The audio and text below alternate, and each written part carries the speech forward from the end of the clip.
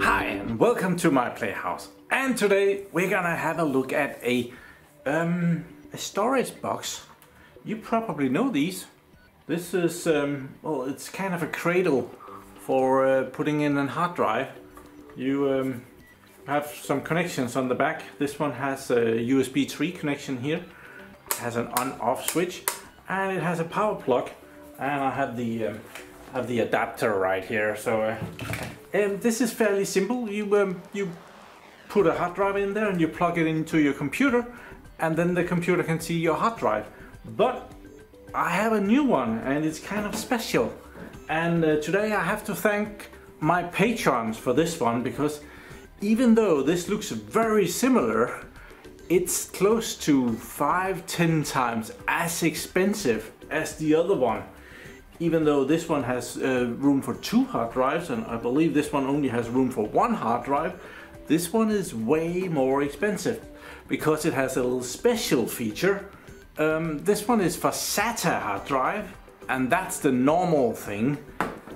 And this one says SAS on the package here, and this makes it very rare and rather expensive. So yeah, patrons supported me in this. If you're a patron, I would therefore remind you that I post a video every Sunday, a special Patreon video on Patreon, where I'm telling you what I've been doing this last week. So I would very much encourage you to go watch that, because I can see that the numbers doesn't add up. So patrons, remember to watch the Patreon videos. Thank you. So let's unbox this and see if it works with SAS hard drives. Otherwise, I was screwed. And today's table is a Hewlett-Packard DL380 Generation 9. Very fancy table, bit high-tech. So why would you need a hard drive docking station for SAS? Well, I just happen to have a lot of these SAS drives that has come out of professional systems and enterprise system. And if you look at the connector here, there is no slot between the power connector and the signal connector. And I have a SATA connector in comparison. You see the top one up here, that's a SATA connector, and this one is a SAS connector. And that means that it cannot go into this slot. So if I take my SAS drive here and try to put it in here, it sounds like it goes in, but it does not. But if I take the SATA hard drive, there it goes in. And plus it's different systems, so even if it would go in, if I could remove that thing, I don't think it would work. I haven't tried, I must admit. That would be a nice ninja trick. But that's where this one comes in. It should be able to do that trick. This is not sponsored. There's not a lot of brands that makes these, but I will make sure to leave some affiliate links in the description so that we can recuperate some of the money that we spend on this. It comes right off the slow boat from China, and there is a lot of specification here. It says that it has a USB 3.0 interface. I hope that's correct. That will do a lot for the speed for us. And yeah, but let's get this out of the plastic.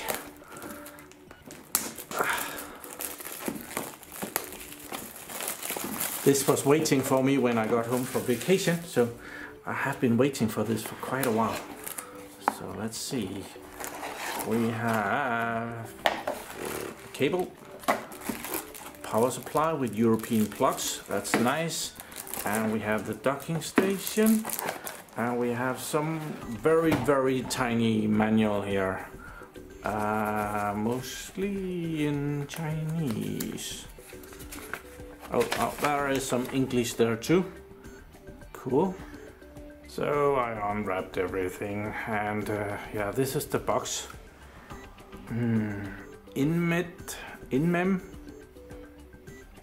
I don't know if I'm saying that right, but on the back we have a USB 3 connection, we have a power connector, and we have an on-off switch.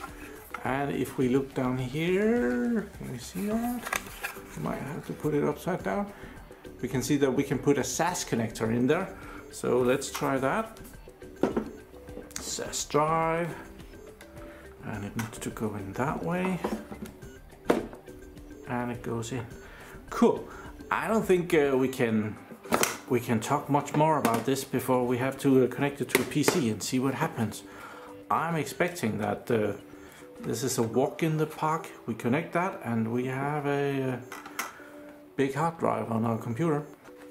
So if I have to whine about something, this cable is not very long. It's gonna be a problem to get that power from somewhere meaningful and close enough. Yeah, we'll manage. So as a Lenovo fanboy, I have a tiny little Lenovo machine over here. It's the Datacenter M75Q. This is a tiny AMD machine, and well, every time you have to mess with a SAS drive, you normally have to break out a server and, well, connect it to a server because you need the RAID controller or the HBA to handle that SAS.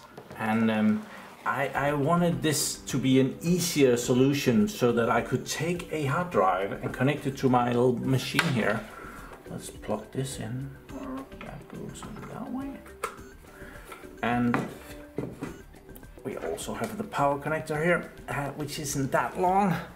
So you know, we're kind of limited there. Plug that in. So that would be really smart to have this and be able to manage hard drives without having a big noisy server using a lot of power for days if I want to test this.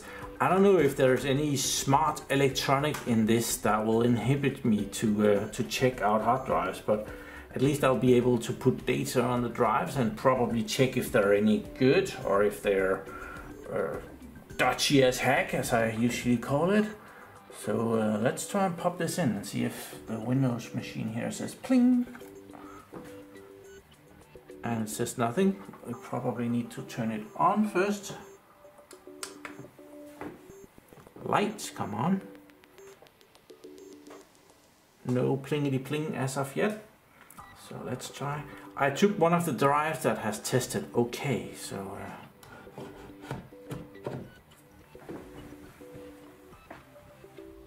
and it spins up. Bling, bing, bing. So we should be able to. Let's just take Disk Manager. See, we have test 6, which was not there before. So that's the 10 terabyte, which this is. So it works without any problems. I wasn't expecting any problem either, but yeah, that's always nice to see. Let's check the device manager. Disk drives. It seems that it sees the box and not the drive. So I'm gonna try and shut the box off. Oops. This is the internal NVMe. Then there is a general. That's my card reader for when I'm emptying out my SD cards probably. So when I turn it on again, we get that last one. I thought it would be this one that would be the, and it checks out the drive. It will pop up here in a second, I'm guessing.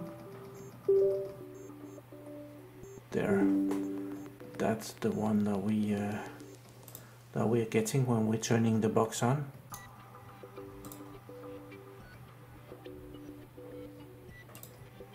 Okay, that's interesting information that right now we have the quick removal and we can select better performance, enable write cache in Windows, but you must use the safely remove hardware notification, blah blah blah. That's so that you don't remove the hard drive while it's being written to. Interesting. If we do that, we'll probably also get the cache down here. Enable write cache. Yes, so that would also give us some more performance. So, but for now, let's keep it there just to be. I don't have anything on it, but yeah. Okay, that's all good and fun. Storage controller doesn't show up there. So I have installed the HD Tune Pro here, trial version. I can make another trial on this machine, and as this is USB 3, it should be able to outperform the hard drive in there. But of course, who knows if that's gonna happen. So generic external, I only have one of those. So let's try and run that test. See what happens if it performs. It most definitely does not perform very well. Am I connecting this to a USB 3 on the machine, or is that front one a USB 2? And that spike is probably because this hard drive is probably not 100%. It has just, it's not terrible either. But you can kind of see here we are running about 40 megabytes per second. That could be better. So that was kind of horrible performance. This drive should be able to do at least 230 megabytes per second. So something is not as it should be. Meh. I switched to one of the ports on the back of the computer, and it's the same thing. So also very poor performance there. So I'm just checking this. This is my regular USB key that I walk around with, and it's doing 100 megabytes per second. So yeah, nothing wrong with the port. So we did have this option to get better performance. So I think we will have to try that. We're gonna give it. Okay. Really? No. Bollocks. Let's see if that did anything. That gives us the very high performance of about 43, 44 megabytes per second. Which is still ever so slightly disappointing.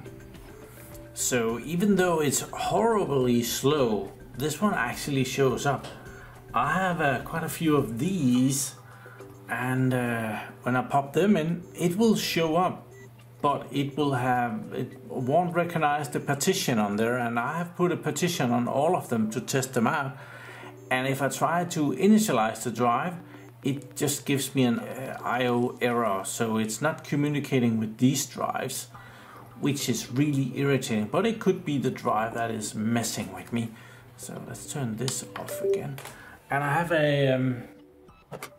a 2.5-inch SSD that I want to try and put in here. So that goes in like that. It's a bit thicker than the normal ones. Let's see how that goes.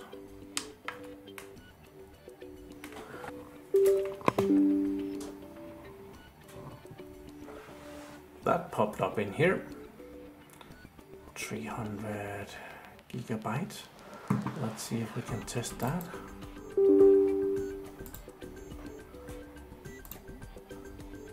There. Then we have our generic external 300 gigabyte. And it seems that we have the same 43-ish megabytes per second. From an SSD, which very much point a picture that it's the box that is the limit. Yeah, that ended out being the same awful performance. Let's just make sure that my NVMe drive in here tests better than 45 megabytes per second. It does, but yeah, that is actually also awful.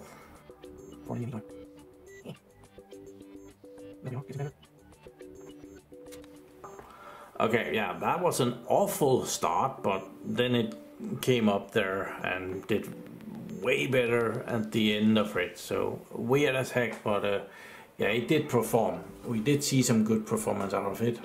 1.5 gigabytes per second is acceptable. So just to make sure that that it isn't my little computer that is messing up with me, I have connected it to my laptop here, and I'm seeing even more horrible numbers over here. Now we are less than 40 megabytes per second. Yeah, we are down to about 37 megabytes per second here. Yeah, even more awful.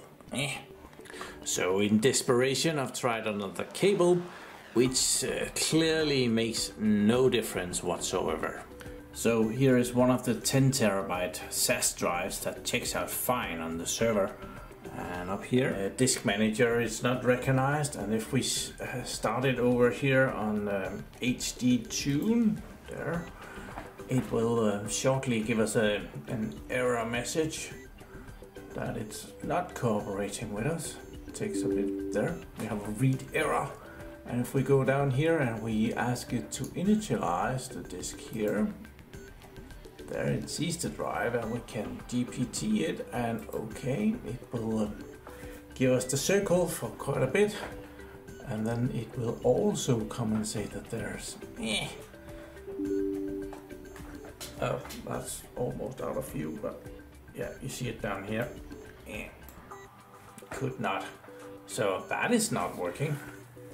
So I have been looking in the manual if they have some kind of firmware, and I went to their website and found the product, and they don't have any firmware on there either, or drivers or anything. So I have another thing I want to try. This is a 2.5-inch spinning drive Hitachi disk, which is also a SAS drive. So I thought we should just try and pop that in and see if that shows up. I haven't tried this one in anything before, so that would be interesting.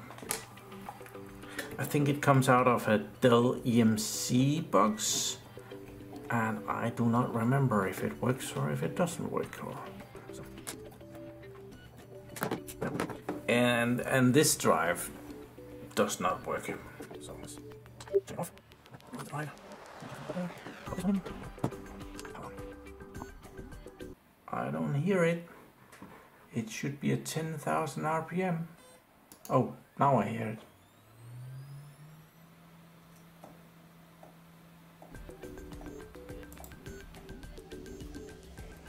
Doesn't sound too good.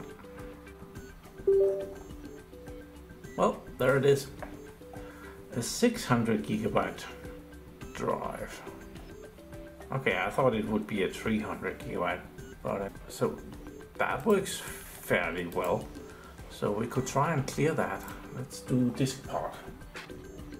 Disk part. Yes, yes. Oh, that's very small. Can you see that? We'll zoom in on that. There we are. Let's list disk. We get our 2 disks. So number 0 is my operating system. Don't want to delete that, but disk 1. So select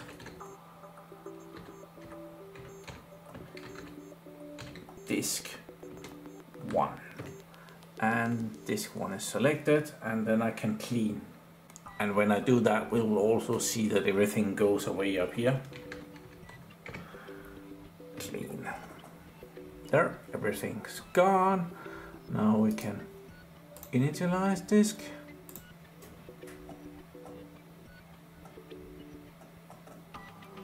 There, it's very happy about that. Okay, well, we can make a new simple volume here. Do something.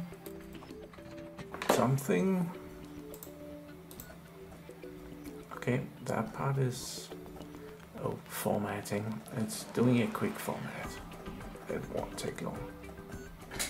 Okay, this didn't go as planned. I thought that this was formatting, but it took forever and ever, and it turns out that it has stopped working. It's not spinning anymore. It was spinning at some point, but right now it's not spinning, even though it's in. So yeah, it's no good. This drive had come out of a a storage thing that, so it was suspicious. So yeah, I'll put it to the side, but I have a replacement for it, so I want to see if this is better. So let's get that out of, and this one is wrapped, so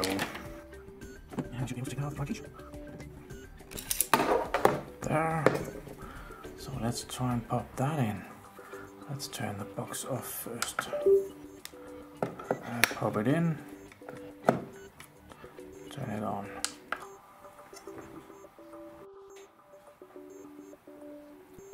I do not hear it spinning. So we better make a conclusion on this. 43 megabytes per second is very slow for if you want to fill up a 10 terabyte hard drive, which I really wanted to. So yeah, that's kind of irritating. So let's have that out of the way. It did this hard drive just fine. This one is a 10 terabyte, and here we have another 10 terabyte. Those worked just great, no problem.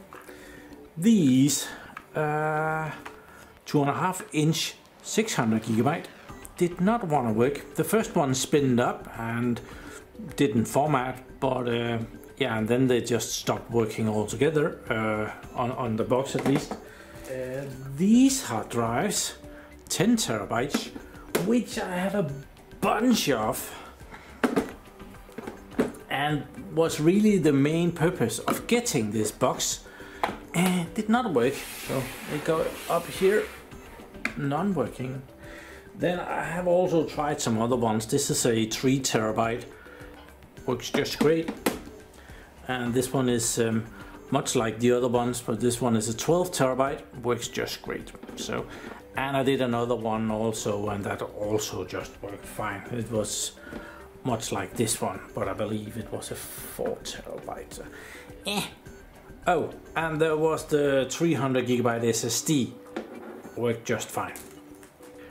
Would I recommend getting this? Well, you check out the link in the description, and I would say no. This is probably too expensive. You can go and see how much it actually costs. And I had too many issues, so I wouldn't know if the box was the issue or the hard drive was the issue. Some of the hard drive worked, but some of them, well, like the white ones, were just weird, so I didn't like that. Well, they showed up, but there was other weird issues, and I'm not sure if it's the box, but normally if I put them in a server, they don't do like that. And also these drives, if I put those in a server, I'm pretty sure they would behave just like normal. So the box is doing something. What it has going for it, going directly to USB, so you can plug it into a normal computer, that was what it had going for it. It's too slow, and I didn't like that. 45 megabytes per second. So yeah, I'm not gonna recommend it, but do check out the price in the link in the description. Maybe after this video telling you how much of a piece of junk it is, the price might go down so that it isn't that horrible, but well, you never know. Thank you very much for watching my videos. Do subscribe to my channel so you can see me again, and have a really nice day. Bye bye.